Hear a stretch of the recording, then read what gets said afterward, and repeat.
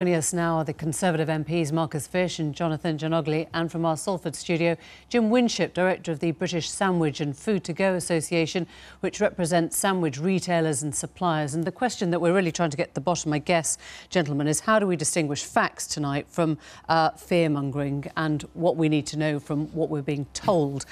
Jim, if I can just start with you in Salford, what does no deal mean for you for the sandwich industry?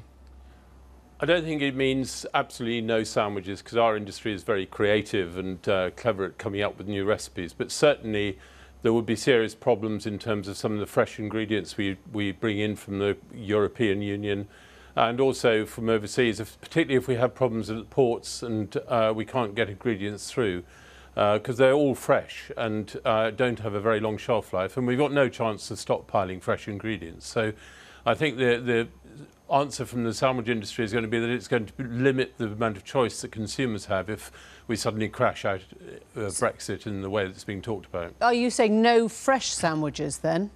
There will be a certain amount of fresh sandwiches. I think our food industry in the UK isn't self-sufficient, so we can't produce everything here that we need.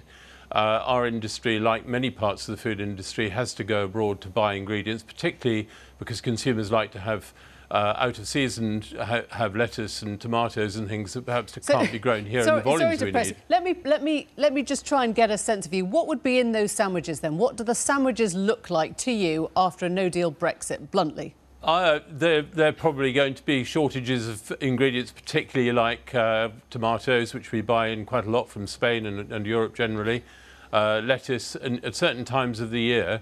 I think there are also going to be products like avocados that are difficult to come by if we've got difficulties at the ports and things. So why can't we just buy British? I mean, you could imagine or envisage the sandwich which is just a purely British sandwich, right? It's a nice idea, but unfortunately the industry isn't geared up for that at the moment, and it would take a fair amount of time for us to do that, to replace the sources we have around the world. And we live in a world that is global. It's not no longer just isolated to our shores. So I think realistically any sort of crash out of Europe and sudden changes are going to cause problems. And we're already seeing the lack of confidence in people working in the UK from Europe and shortages of people in a lot of our industry.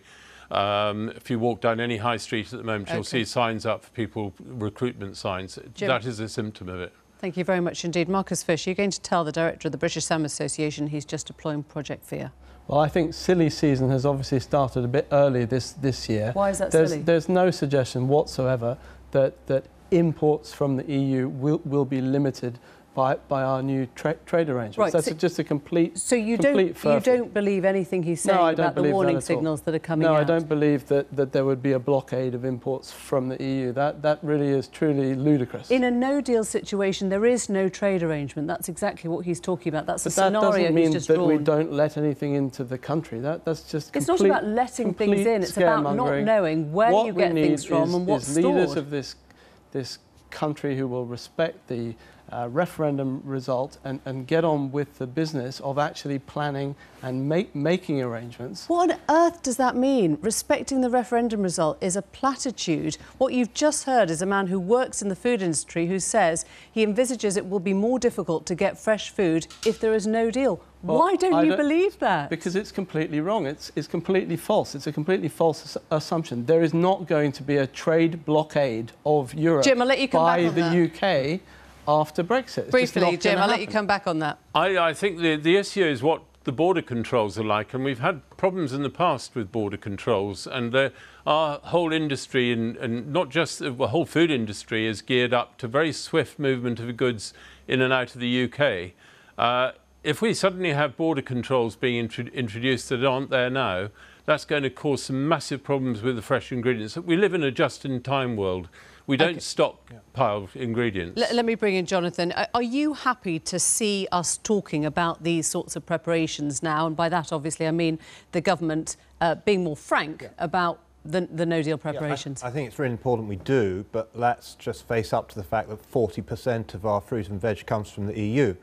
So if we are in a no-deal scenario where we don't have a tariff agreement, we're on WTO, which is 50% extra, for instance, on milk, if we're in a situation where we can't get the lorries across because 2 minutes extra checking creates a 17-mile backlog, if we're in a situation where companies are having to file a lot more paperwork, this is going to create a very serious situation, whichever way you look at it.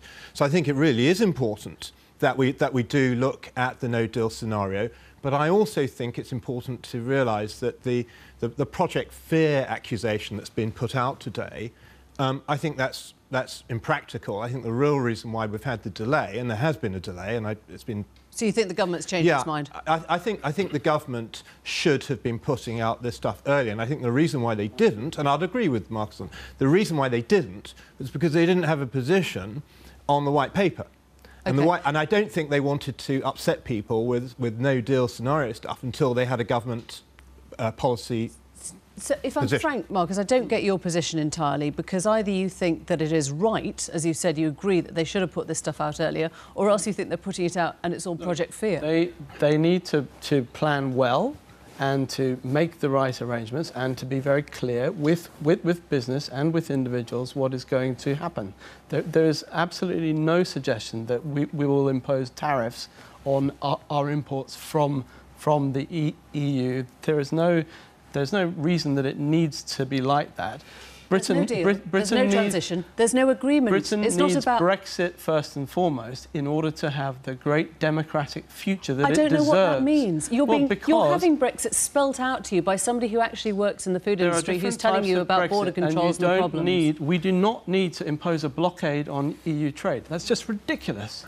You've said that before, and it comes back to border controls. Wrong. But it's not about imposing a blockade. Do you not understand that? Yes, it is. It is. That's our choice. What tariffs we use, what our border controls are, that is up to us. Is that down to us? I think there are two important points here. Firstly, we've got to realise that neither, a hard Brexit is not the government's position.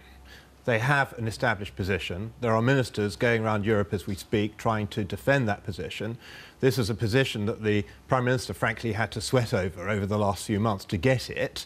It's not, for instance, everything that I would like to see, and I'm sure it's not everything that Marcus would like to see, but it is the established position.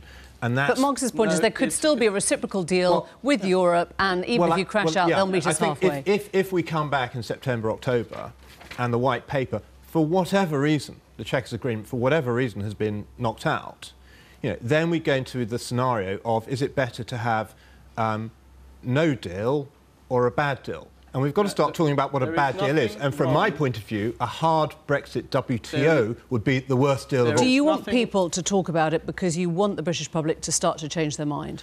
I want people to face up to the options.